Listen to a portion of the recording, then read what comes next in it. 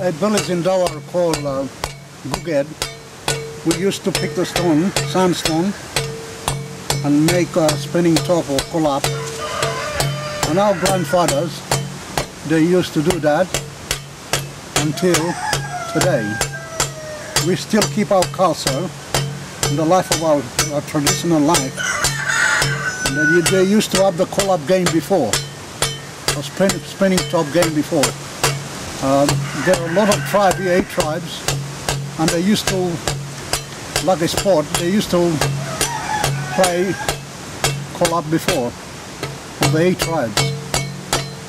And the first one is when we start to make a spinning top, you have to grind them and cut them with a knife here, you can see. The first thing you'll have to grind them on the stone or sandstone. And,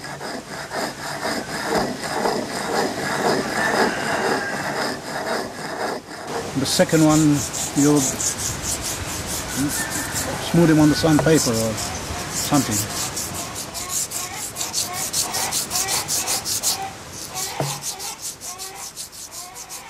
This is our culture and traditional. Used to have our grandfather used to do that before. Now today, this new generation now, they were still working on the spinning top and making spinning top to still carry our culture and traditional life. Now we can sell that for more than $50 for anyone can buy it. And this is also for our industry, our employment. We sell that, look like our industry, and we can sell the spinning top for someone else, whether tourists or whoever.